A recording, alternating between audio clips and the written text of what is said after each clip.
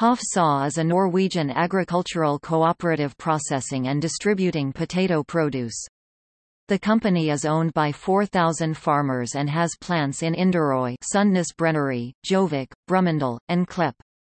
The company processes one-third of the potato production in the country.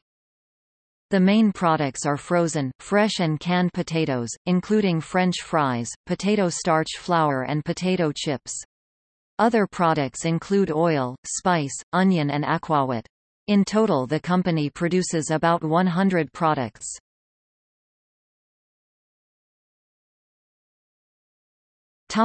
History. The first industrialized production with potato started in 1848 when private distilling of liquor was banned. In 1879 Brenneriennes Forening was created, as the first sector to be organized as a cooperative in the country, already dating back to the 1840s. Potato flour became an industrial product in the late 1800s, though not until 1941 was Potetmelfabrikkens Salgskontor created as a cooperative.